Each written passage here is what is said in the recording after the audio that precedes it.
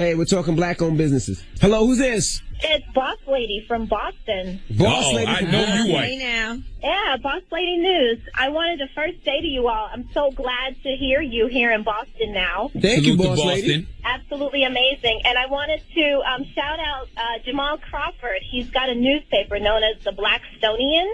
Really? Really? Okay. And on the Blackstonian, he has a list of Boston businesses that are black-owned. Hold on, you talking about Jamarhl Crawford, the basketball player? Yeah.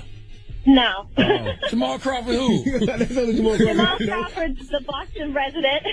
He what? He does. Oh, he's just a Boston resident. Okay. Well, salute to him. Yeah, his name just happens to be Jamarhl Crawford also. She said Jamarhl Crawford like we knew who he was. Yeah, I ain't gonna lie. You said it like he's a ball player. You know Jamarhl Crawford. Well, shout out to Jamarhl Crawford.